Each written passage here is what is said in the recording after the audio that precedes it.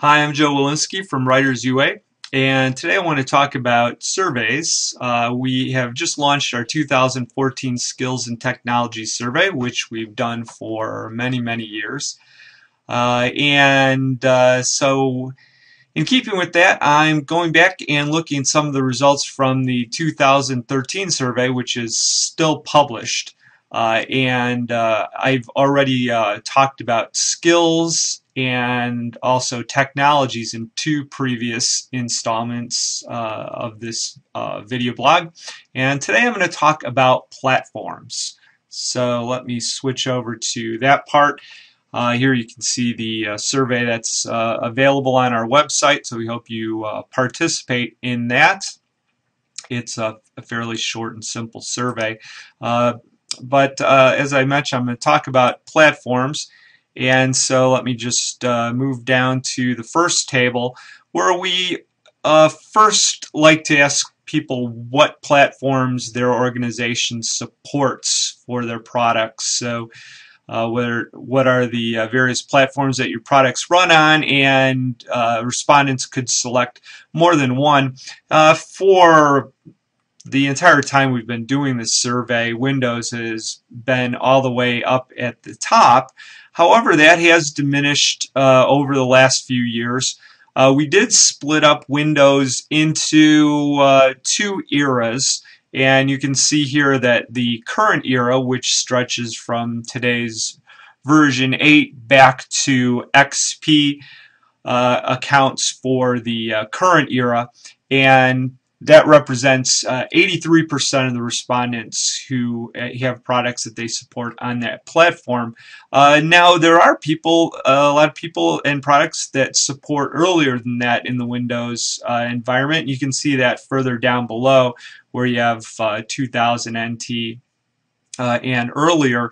And interestingly, the 17% sounds like a small number, except when you think that you're talking about technologies that go back 15 years, which is a lifetime in the software world.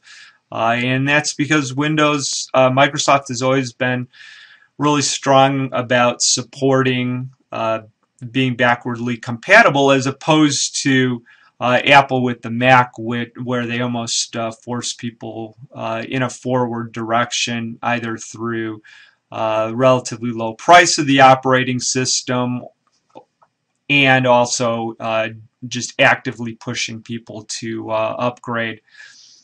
Some of the other interesting notes on here is that mobile continues to rise as a platform that many of us support. Now over a third of us have products that need to be supported on a mobile platform, and I'll talk more about that in a minute.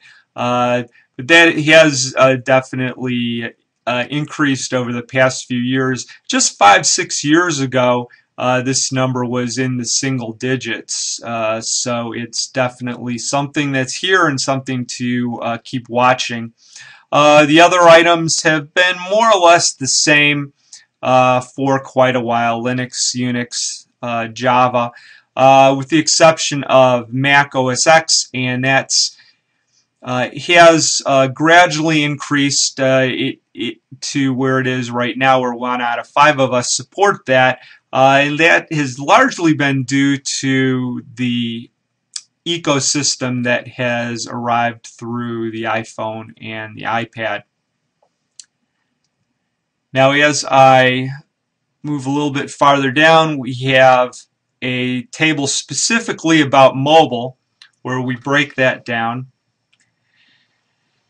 And it may be that sometime soon we're going to have to start adjusting our definition of what mobile is. It's not necessarily the equivalent to small screen devices, although for the most part that's what a lot of us think about. But here we break down that 35% that was listed in the previous table of those of us that support mobile, and now look at specifically what platforms are supported. iOS and Android are right up there at the top. and that's no surprise because they're at the top in terms of market share in most surveys that you see about mobile. Interestingly, Windows Phone at 16% is a lot higher than their market share, which is hovering somewhere around 4% with consumers. And that may be partly because many of the respondents work in enterprise situations where Windows Phone may have a little bit of a larger profile. BlackBerry is represented there at 13%, but I imagine that that's going to change in the coming year given the problems that that platform has found, and of course Symbian has been sunset, and so it's really just a legacy platform at this point. Windows RT, the way I defined it there, I added that in there because it doesn't really fit under Windows 8 in terms of thinking about the desktop, and so here it's looking specifically at that Windows Store environment, the Start menu environment, where it's dominated by touch-enabled apps that have been called various things, but Windows Store now is the formal term from Microsoft, but they've also been called Metro Style and Modern Apps. And we'll have to see how that changes in the future. And then the final table we have is frameworks. So these aren't platforms, but rather environments in which you will develop applications. And the Agile software development is right up there at the top.